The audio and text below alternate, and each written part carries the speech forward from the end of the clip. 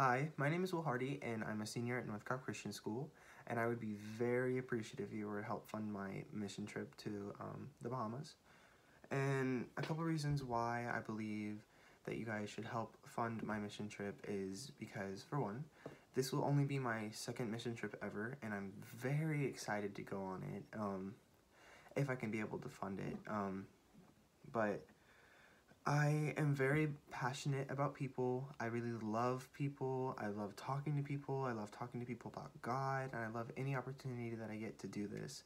And with it being outside of the country, that's just like another huge plus because I have not been out of the country much and I would love to go somewhat into ministry in the future, be a part of it in any way that I possibly can.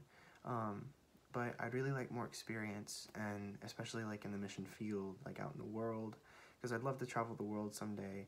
And a couple more reasons why I believe that you guys should help fund my mission trip is because I believe that God can use me in many, many ways on this trip, and I really hope that he can. And I'm not just going to go into this blindly.